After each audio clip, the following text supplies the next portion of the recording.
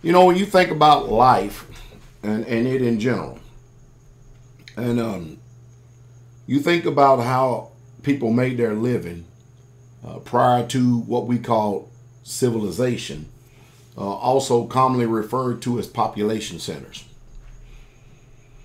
And if you really truly meditate and you begin to think and comprehend and see all that civilization has done to us, you'll see, if you have the eyes to see, that civilization has been a detriment to you, because what civilization has done is taken away from you self-sufficiency. You see, if it wasn't for civilization, if it wasn't for population centers in cities, 90% of you out there could not make a living on your own.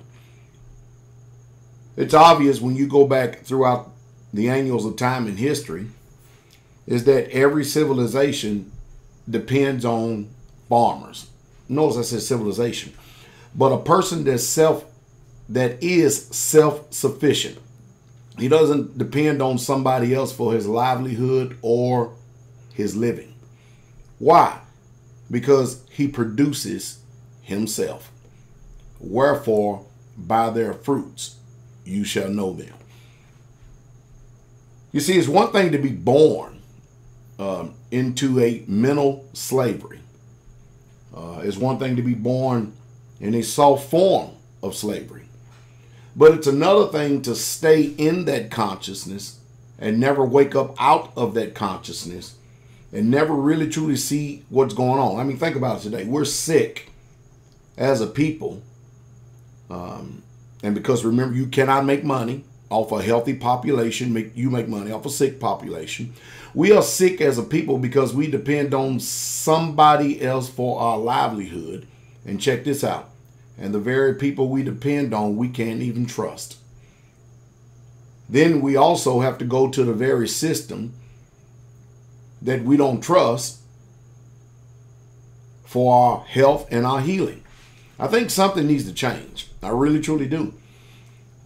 I don't mind. I really truly don't mind being called all kind of names or whatever, because as my life continues to keep prospering as I get older, I watch others deteriorate simply because they will not change this mind. I don't mind telling you that I work hard. I build. I plant. I have faithful people around me that do the same thing, intelligent people. We work hard to produce our own food and to raise our own food. We are an agricultural people. And you be hard pressed to beat this testimony that I'm getting ready to tell you. I have quite a few people that live around me, ranging from ages 77 years old all the way to actually, 8 months old. How many other assemblies, churches, church groups, camps that can say what I'm getting ready to say right here? Homesteads. How many groups do you know that can say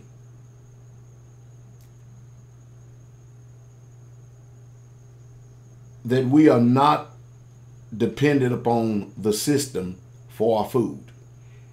That we, not a one of us, is on any prescription drugs. We are relatively a healthy people simply because when we raise our own food, when we grow our own livestock, grow our own food, the fruit of actually being a laborious agricultural people is showing. It's showing up in our lifestyles. Wherefore, by their fruit you shall know them.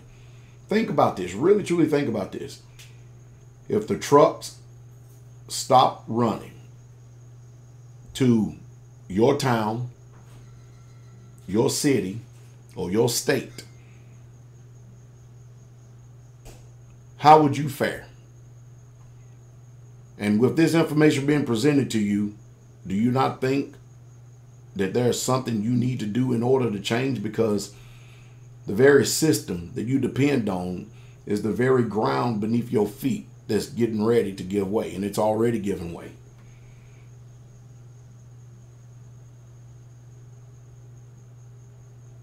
Right now, I guess we are what you would call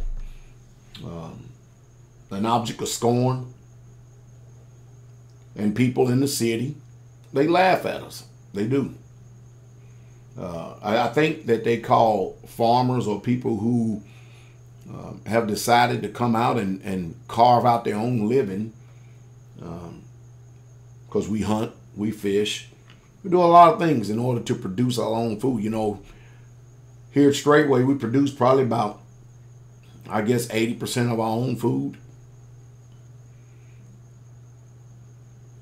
Somebody is positioning themselves to be wise, and others in function are positioning themselves to be fools. Insanity is if you continue to keep doing the same things you've always done, expect change, you deserve exactly what you get. And depending upon this system, this culture that they've given us, and you keep on depending on it, and you won't make any moves, you won't do what the warning, I keep warning over and over again, you're going to end up like the people in Zimbabwe, you're going to end up like the people in Venezuela. And it's not going to be anybody's fault but your own.